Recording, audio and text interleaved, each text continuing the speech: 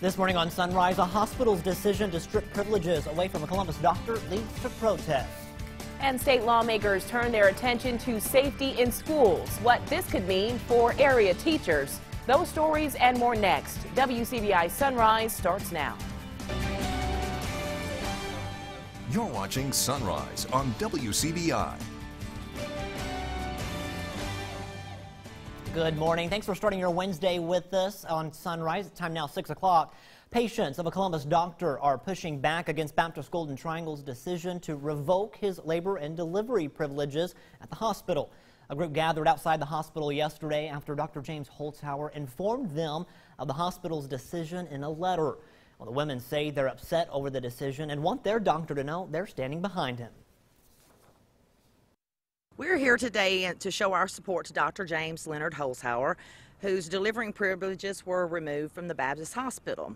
We feel that it was an unfair justice to him as well as the rest of his patients, and we want our voices to be heard. He's number one in our eyes.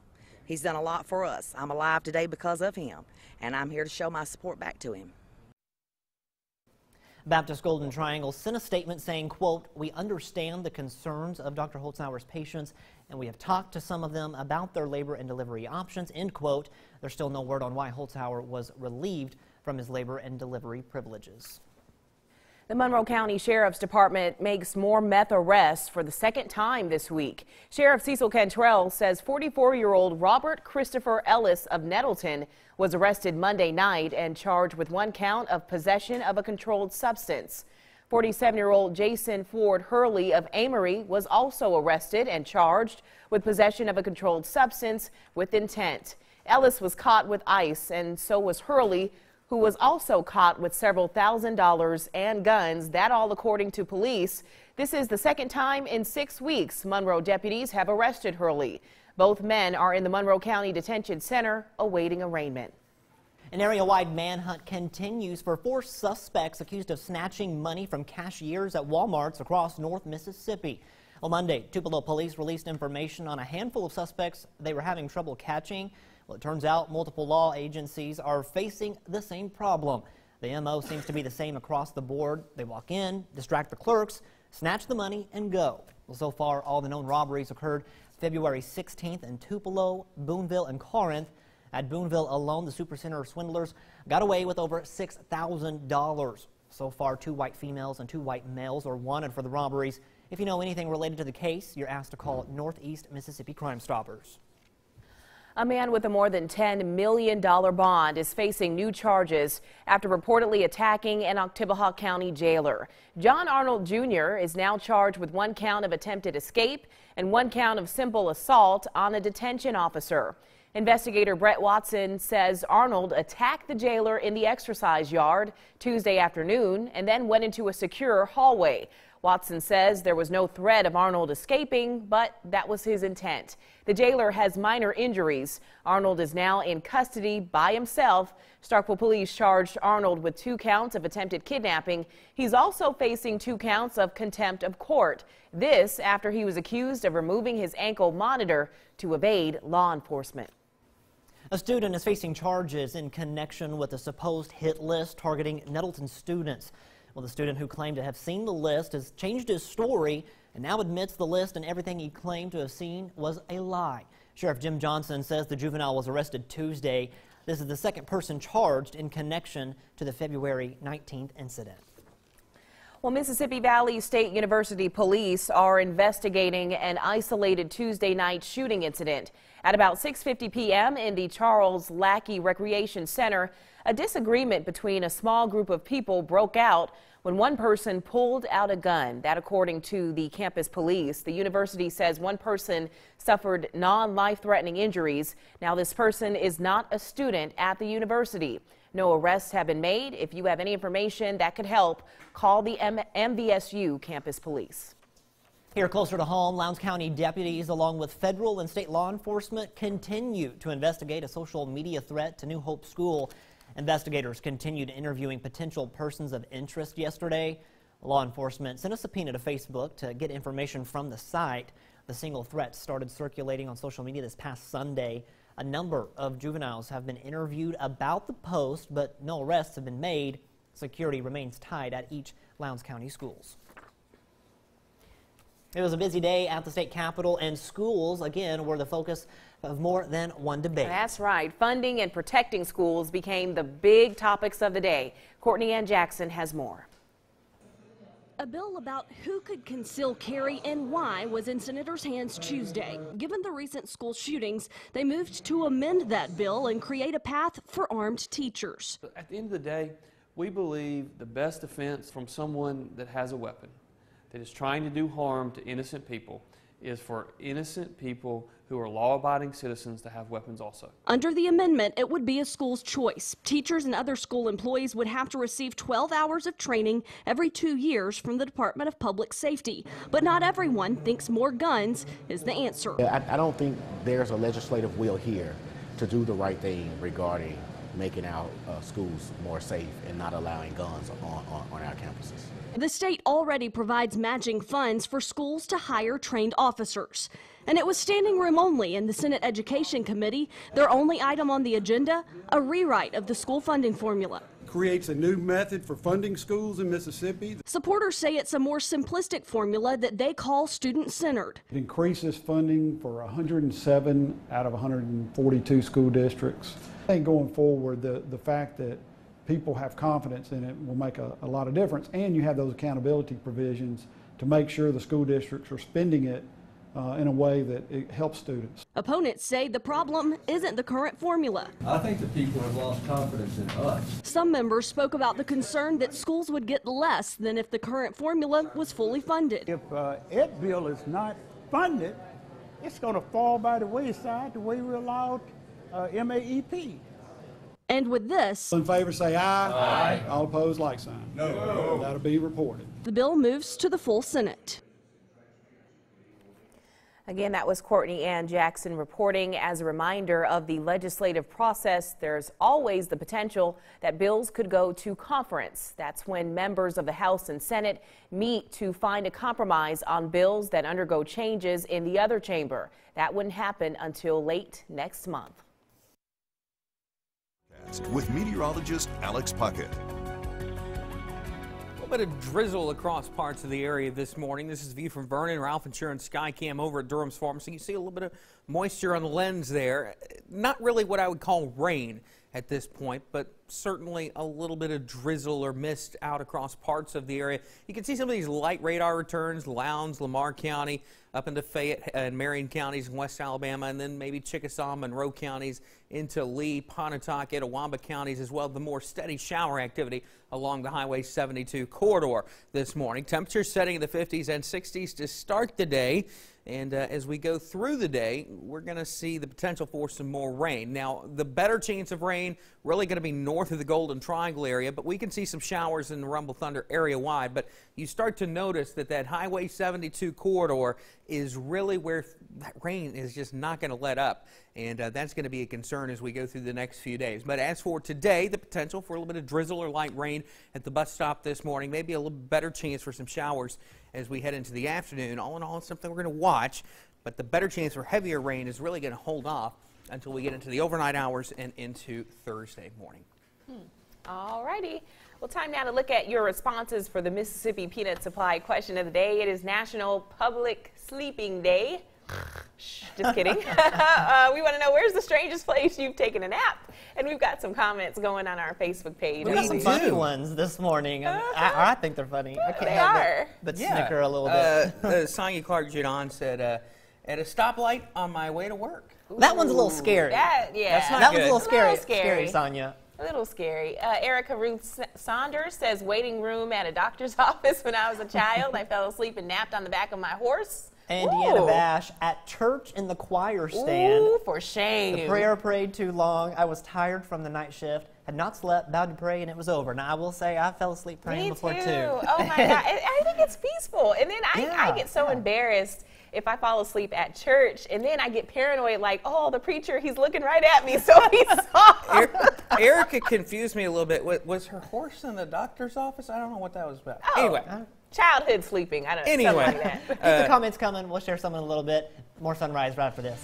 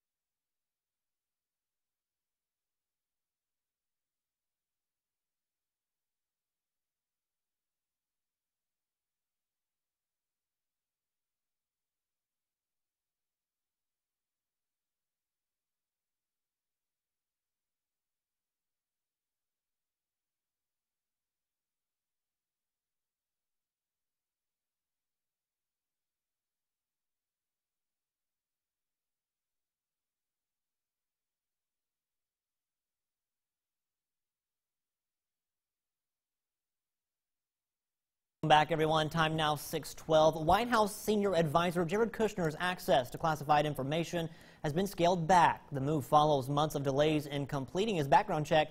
John Schumo reports. Jared Kushner no longer has access to President Trump's daily intelligence brief. The senior advisor to the White House, who is also the president's son-in-law, had his security clearance downgraded late last week. Mr. President, on Jared's downgraded clearance, sir, any concerns? Kushner had been granted access to top secret information while the FBI completed his background check.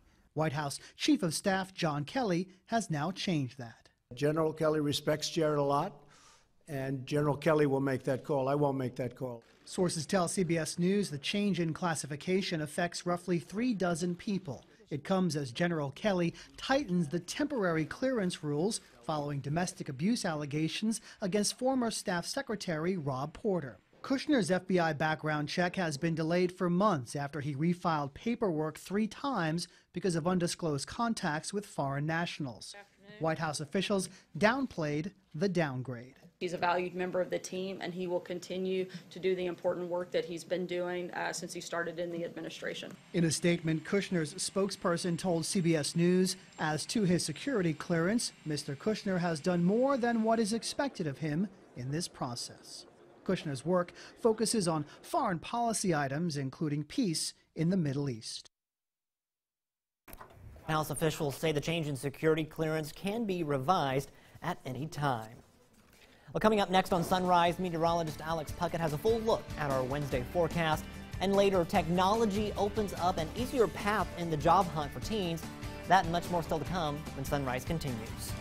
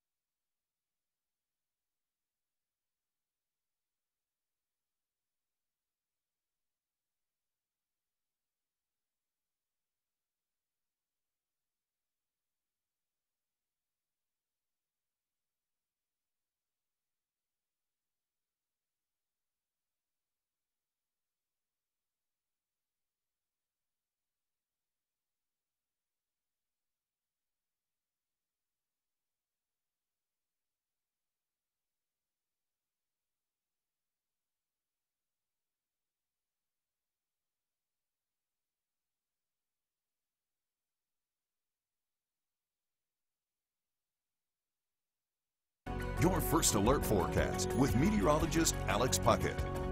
Combination of mist, drizzle, and fog has dropped visibilities a little bit across the area. Nothing below a mile, but something to keep in mind for your morning commute. Might have those visibilities knocked down just a little bit. This is the view from our Alpha Insurance Skycam here atop WCBI, looking over downtown Columbus. You can see sort of a gray, cloudy start to the day. And we have seen some light radar returns in spots. We've got some now on the Lowndes-Pickens County line, extending maybe as far east as Reform, and some more of the light sort of drizzly spots in Lamar County, Marion County, into Itawamba, Lee, Pontotoc counties. The more steady shower activity extending along the Highway 72 corridor, and that's going to be a trend really as we go through the next few days. Temperatures staying in the 50s and 60s this morning, so if you're not dealing with rain, pretty nice.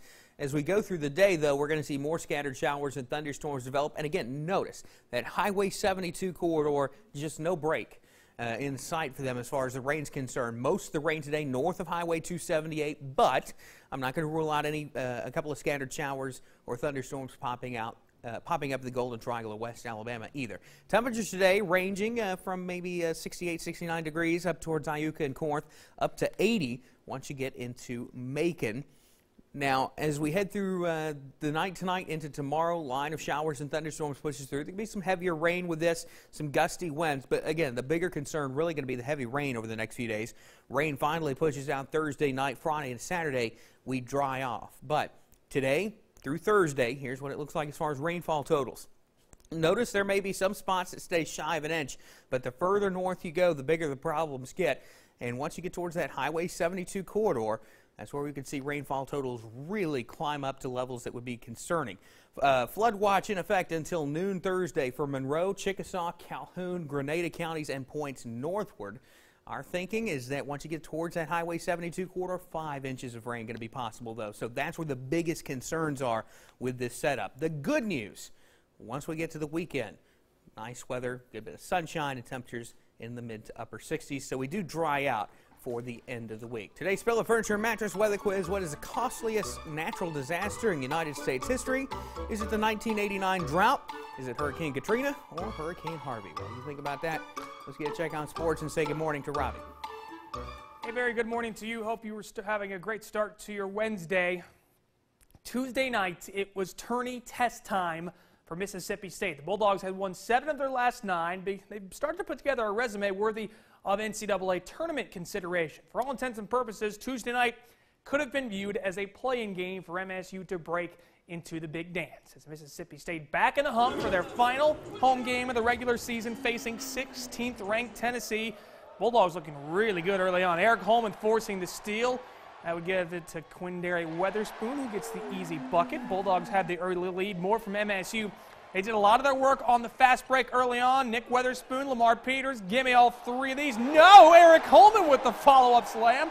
Had a little authority on that one. MSU has a 25-17 lead halfway through the first half. Lamonte Turner, though, gets things going for Tennessee. He gets the ball and drills that one. Tennessee had a 10-0 run after that to take a lead. Back come the Bulldogs, though. Quindary Weatherspoon, shot fake, triple, yes. MSU goes back in front. MSU would have the answer to that Tennessee run. Here's Lamar Peters driving, dipsy-doo dunkaroo to the lane for 2. And then more work off of the fast break for MSU. Here's Quindary Weatherspoon, 2 hands with authority. As MSU trailing right before the half, Eric Holman going to find Nick Weatherspoon driving baseline, hoop in the harm. But the Bulldogs trailed 40-34 at the half. Second half, Bulldogs now down 4. Vic Schaefer looking on. This shot by Jordan Bowden is off, but Admiral Schofield was just a man amongst boys inside. He finished with 24.7 rebounds. That putback goes. State trying to get on the comeback trail here. Nick Weatherspoon going to drive, get the basket plus the foul. But back comes Tennessee. Derek Walker going to get one inside for 2 here. Tennessee had 25 bench points. There's 2 of them right there. At one point, Tennessee made 11 straight field goals in the second half. State's 3-game win streak is snapped. The Bulldogs fall 76-54 as a humbling defeat for MSU at the hands of the Volunteers. We just had a lot of breakdowns on defense in the second half. I mean, we did the feeling like we did the first 5 to 10 minutes of the ball game. We just, I don't know what happened. We had a lot of breakdown defense in the second half. They beat us handily, and we've got to learn from it. I mean, you learn by watching the film. You learn by everybody looking inward what we could do better, and we bounce back. And that's what you always do in the face of adversity in life and in basketball. So the Bulldogs will look to be resilient going into Saturday when they go to LSU. Now, for all intents and purposes for MSU, their bubble has burst. They're going to have to win the SEC tournament to make the NCAA tournament more than likely. But Crazier things have happened going into the big dance. All right, for SEC women's basketball, they announced their AP All-SEC awards on Tuesday, and you saw clips of them. Mick Schaefer was your Coach of the Year. Tiara McCowan, Co-Defensive Player of the Year with Asia Wilson, and Scholar Athlete of the Year was Blair Schaefer. Schaefer and McCowan were also on the All-Defensive team. And then your All-SEC teams, first team unanimous names, Victoria Vivians and Tiara McCowan, Morgan William on the second team, and Promise Taylor from Ole Miss, a lone Rebel on the lists. She made it on the All-Freshman team. On down to Clinton on a Tuesday night, AAA state champs Heritage Academy facing Simpson in the MAIS overall state tourney opener, and a good start for the Patriots. Inside, Eli Acker gets the easy deuce. Heritage has the lead. Then later, Dante Gregg going to show you a little defense to offense. Coming up with the steal, gets past the official. He goes all the way to the rim with the left-hand finish for two. The Patriots starting to get on a run before the end of the quarter here. Working the zone this time.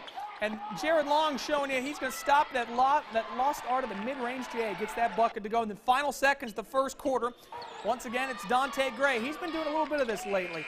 Beating the first quarter buzzer as he knocks it in. Heritage advances. In the overall tournament, they defeated Simpson Academy 70-51. Patriots will play Marshall Academy coming up Wednesday at 4:30. To baseball, Ole Miss aiming to stay perfect, hosting Murray State in a midweek game. Rebels trailed 4-1 to the fifth. Bases loaded for Thomas Dillard, ripping one down the right field line. It's a fair ball, scoring Gray Kessinger, Ryan Olenek, and Nick Fortes. Wearing his PF Flyers, he's going to slide in safely. Rebels lead 5-4 after 5. Then the rain would come. Rebels would trail 6-5 in the 8th. Ryan Olenek with Gray Kessinger on second. He delivers. Lifting one into left, that would score Kessinger. We are tied at 6 after 8. To the 9th, bases loaded. Anthony Servideo at the plate. Wild pitch. Thomas Dillard on his horse, on his way home. He's safe. Rebels win it on a walk-off wild pitch. They stay perfect. They defeat Murray State 7-6 as they are now 8-0 on the season. Whew. Well, speaking of being in Oxford, Ole Miss finished the tumultuous 2017 football season on a high note as the Rebels brought the Golden Egg back home. Interim tag is gone off of Matt Luke, and Ole Miss focused on improving and getting better for 2018. Tuesday, the Rebels were back on the practice field with their first spring practice of the 2018 spring calendar.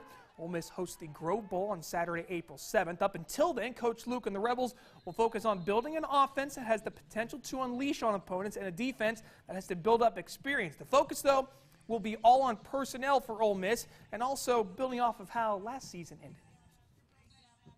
Our culture really improved from the beginning of the season to the end of the season, so we just want to keep building on that, building on the positive momentum of the Egg Bowl, and just keep building on that culture. But really excited. In the spring, you want to think about players, not plays. We really want to focus on these young guys getting better. There's such a fine line between winning and losing football games in the Southeastern Conference.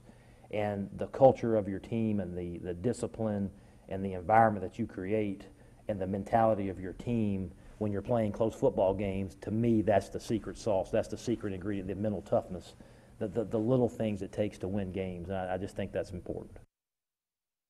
Other news to note from that opening press conference from Matt Luke for spring football, Armani Linton moving from safety to running back, just trying to get a little more depth in the backfield. And Linton's been pretty good with the ball in his hands. We saw it when he was at Walnut, so that may bring some dividends there for the Rebels.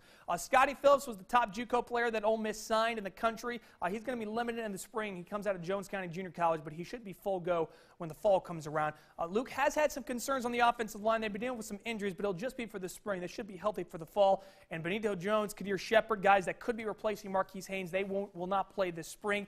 Either will Dawson Knox, Eli Johnson, D.K. Buford, or Devon Penniman, many of those having surgeries or just being held out for precautionary measures. Expect all those names to potentially get to full strength when the fall comes around. That is all for sports for now here on Sunrise. We hope you have a great rest of your morning.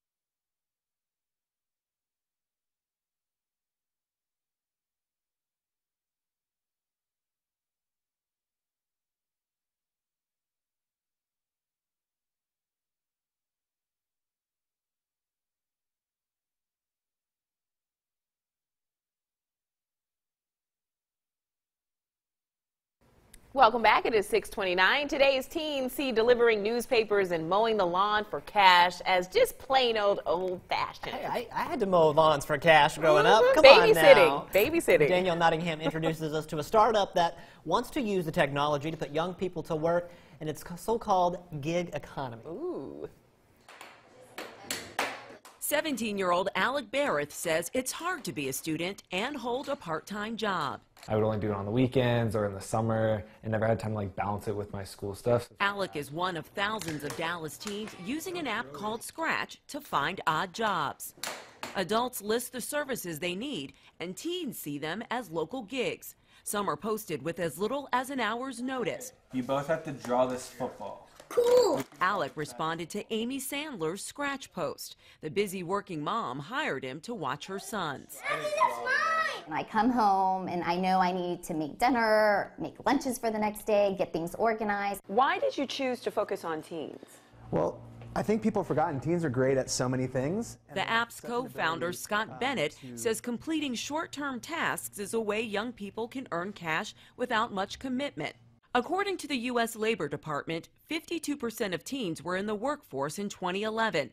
It dropped to about 34% in 2015 and is projected to shrink to 26% by 2024. That's how the world is working today. Blocks of time, work, not jobs. Alec accepted another gig, setting up an iPad. That they couldn't figure out how to do, but that was very simple and second nature for me. Teens have to be at least 14 to sign up and get their parents' permission.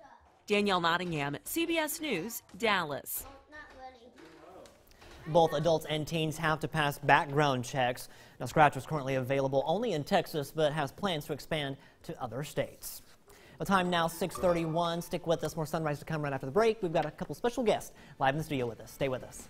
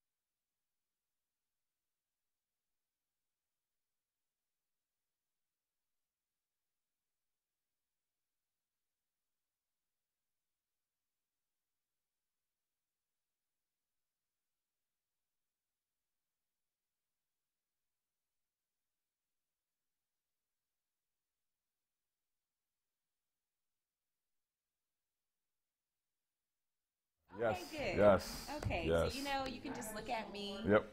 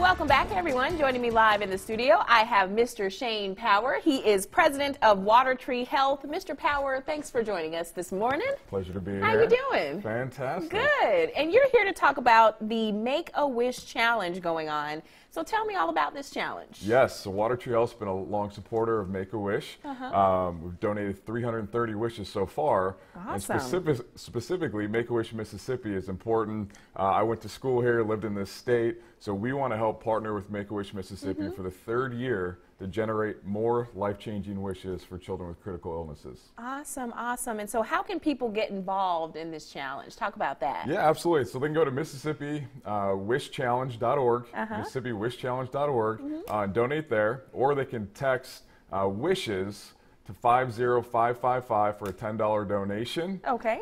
They can also use Water Tree Health's free prescription discount card. Every time they save with the card, we'll donate to Make-A-Wish Mississippi. Oh, that is so cool. And so there is a deadline, though. Can you go over that again? Yes. These questions may be a little repetitive. So it's the Wish Challenge. It ends March 9th. We're trying to raise $45,000. $45,000, okay. Water Tree's already pledged $6,500. So we're asking you to partner with Make-A-Wish Mississippi to raise that $45,000. A lot of wishes coming up between spring break and summer. But the Wish Challenge ends March 9th. Okay. They will accept your checks after March 9th, but it ends March 9th. All right, awesome. Talk about maybe what reaction have you gotten just about being a part of this challenge and wanting to make a difference in kids' lives? Absolutely. When a child gets diagnosed with a critical illness, that fear, that anxiety, that sadness creeps in. Yeah. And what happens when Make-A-Wish Mississippi comes in and they grant a wish, right? Now that child gets excited. They get that hope. They have something to push for, and a lot of times it has a positive effect on their health. Absolutely, absolutely. And what better reason besides that do you need to get a part of this challenge? Again, you have now until March 9th to participate. You see all the information there on your screen. I believe the telephone number is 601-366-9474, correct? All right, we're going to take a quick time out over here, but we've got to get to some weather now. Here is meteorologist Alex Puckett. Thank you very much, Renee. Well, cloudy skies across the area. We've seen little patches of drizzle here and there. Saw some earlier in Tupelo. Now it looks like that's maybe starting to wind down, at least temporarily. But the potential to come across a little bit of mist or drizzle this morning on your commute. More steady rain along the Highway 72 corridor. That's really going to be a theme as we go through the next 48 hours. They're going to get absolutely pummeled with rainfall really today, tonight, and tomorrow. But as for this morning, temperatures sitting in the 50s and 60s. Not all that uncomfortable, but a little bit wet to kick off the day. More showers and thunderstorms develop today. Most of the rain along and north of Highway 278, but as you see there, that Highway 72 corridor right near the Tennessee state line, that's going to be sort of that prime spot for heavier rain and flooding as we go through the next couple of days. Rest of the area, the potential for some showers, maybe a rumble of thunder as we go through the day, even into the Golden Triangle and south of Highway 82. Can't rule out a few scattered showers.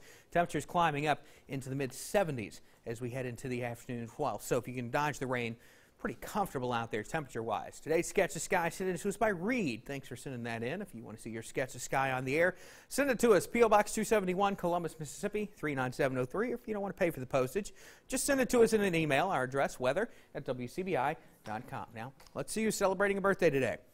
Sketch the Sky is brought to you by Pediatric Dentistry of Columbus with Dr. David K. Curtis and Dr. Katie Curtis Wyndham.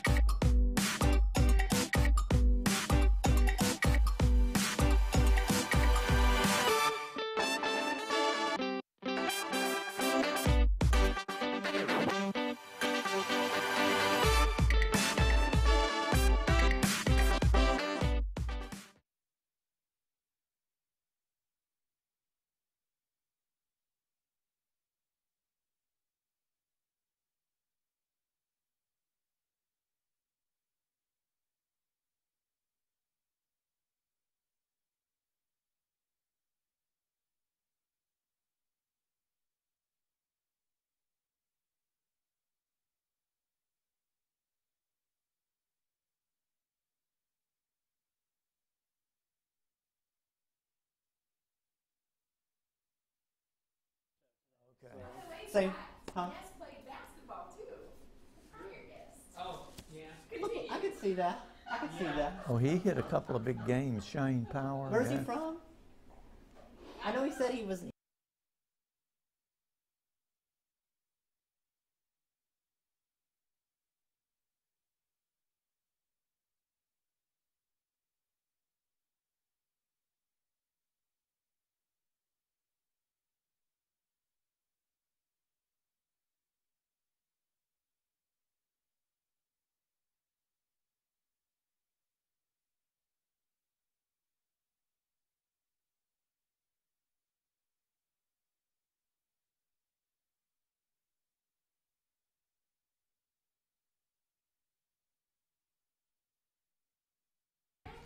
Some of them do. My family does. My family is red.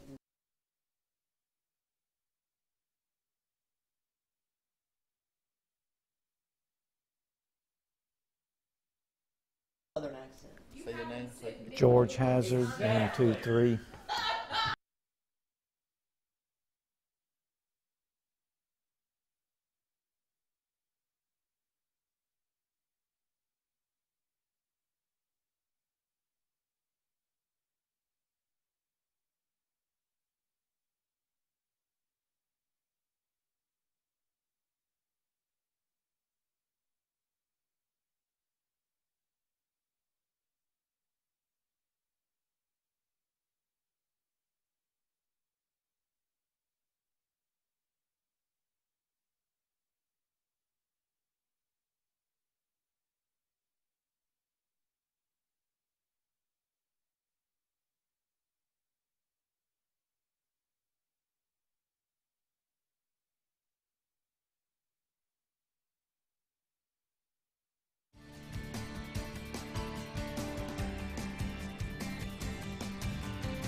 Welcome back, everyone. Time now 6:42. We've got George Hazard in here with the Lowndes Community Foundation. George, thank you so much for being with us this morning. Thank you, Scott. And you guys have an event coming up on Monday, right? Is Monday the 5th? It's hard to Monday's believe the it's 5th. already Monday's the March. So tell us what you guys have going on next week. Well, we know there are any number of wonderful nonprofit organizations in Lowndes County that are working. Our hope is that having our event on the 5th will bring those groups together in one place at the same time to learn from each other and also to help our foundation, Lowndes Community Foundation, learn more about what they are doing and how we as a group might be able to help. We're under the umbrella of Create in Tupelo, and they will be here to conduct our forum at the Trotter Center, downstairs at the Trotter Center, in which they will begin by explaining a terrific number of very eye-opening statistics about the county and the city. And then groups will gather from our large group into smaller groups to discuss those statistics and try to rank the challenges that we face. Then we hope the foundation can use those rankings to help us make grants in 2018 and the years ahead. So this is kind of a bit of an informational event for different nonprofit organizations. That's correct. It will start with a delivery, a smooth delivery, efficient delivery of information about the city and county by Create, our umbrella organization, and then the participants will go into smaller groups and be able to discuss those and rank those, and those rankings will help the foundation in the future. And the statistics that are shared should help each organization there with their own work. Right, and I know there's a couple notes on here. This is going to take place at the Trotter Center, and how do people, where at in the Trotter Center, and how do they need to get in there? The easy thing to do is enter off of 2nd Avenue North into the lower level of the Trotter Center. We'll have our registration tables there starting at 5, and the presentation of the facts and figures on Lowndes County will start at 5:30 promptly. So entering on 2nd Avenue is the easy way. All right, anything that the organizations need to know that they want to come to this event on Monday? It's just come right on. We've issued some invitations to people that we know and groups we know, but we're happy to have the public there. There will be time for input for everyone to say during the breakout sessions. All right, sounds good. Thank you so much, George. Again, Monday, March 5th at the Trotter Convention Center in Columbus. It is free. Registration starts at 5 o'clock. The discussion starts at 5:30. That number there is 662-328-9272. Thank you again, George, for being with us this morning. We'll be right back. Stay with us.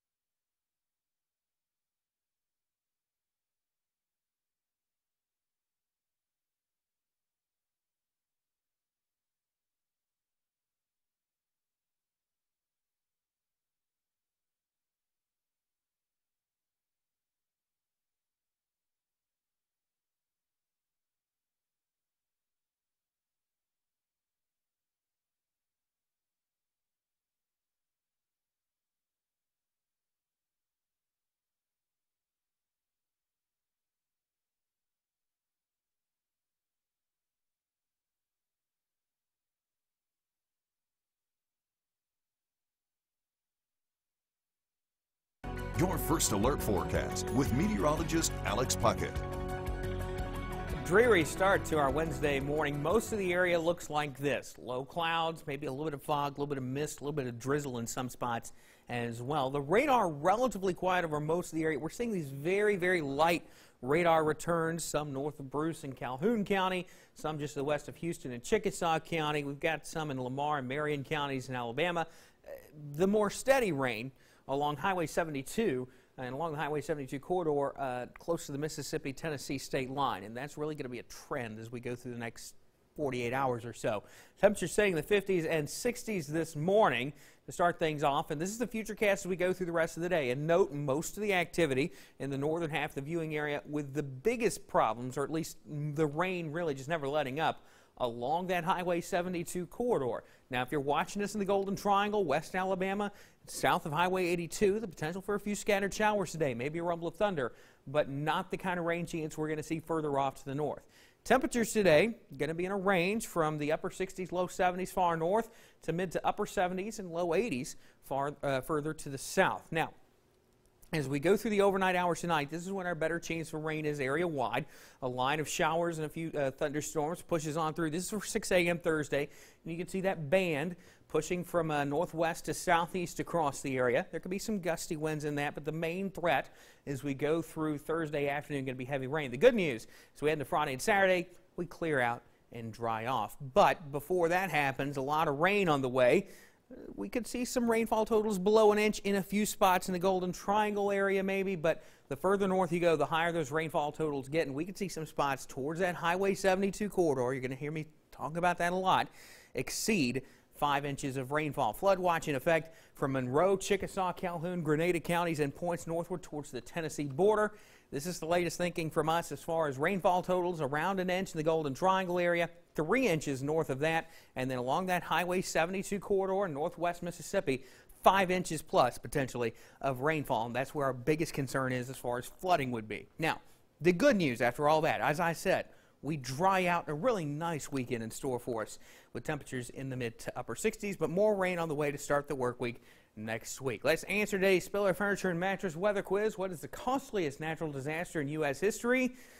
It's still Hurricane Katrina. Harvey gave it a run for its money, but didn't quite exceed Katrina's overall cost. Don't go anywhere. We got more sunrise after this, but first, a furry friend that needs a forever home.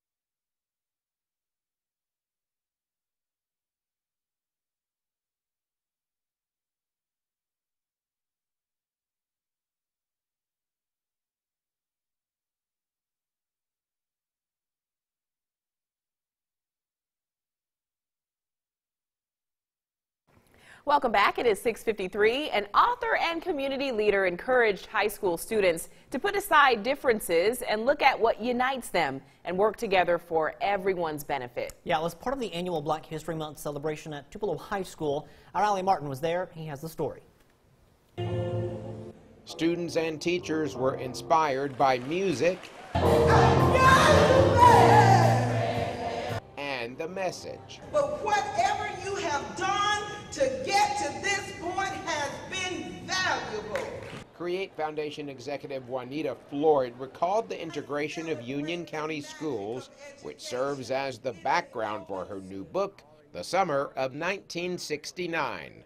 My story is I made it because I had a mother who said, you've got to love. You can't hate. Even if some of those kids call you names and vicious names, you can't hate. You must love. And so my story turned out differently than some of the others who went through integration. Floyd recounted how she graduated from high school, college, and went on to become a success with hard work, determination, and the help of many people. She told the students it's important for them to realize they are not limited by circumstances outside of their control. It doesn't matter your color, your race, your creed. It doesn't matter your socio-economic status, whether you're rich or poor. I fell into all of those categories. I was black, I'm a woman, I was poor growing up. I grew up in a single-parent household because my father died when I was young. So what I hope that they understood was that you can make it. There are no excuses not to make it. Students and adults say Floyd's story shows the importance of treating others right and putting differences aside. In her speech, she said that we should all just love each other. So, coming from that, I think we should all just love each other. You just really have to strive for success. You have to keep going. That everybody kind of helps you get there, but you're the main person who's going to do that for yourself. If you're looking for good people, if you're looking for advocates for anything you're trying to do, if you look hard enough, you can still find them. Floyd's book has been placed in schools throughout northeast Mississippi. In Tupelo, I'm Allie Martin, WCBI News. Now, the theme of the Black History Month celebration was finding strength through humanity. Well, time now to take a commercial break, but we've got your responses for the Mississippi Peanut Supply question of the day. Don't go to sleep. We'll be right back.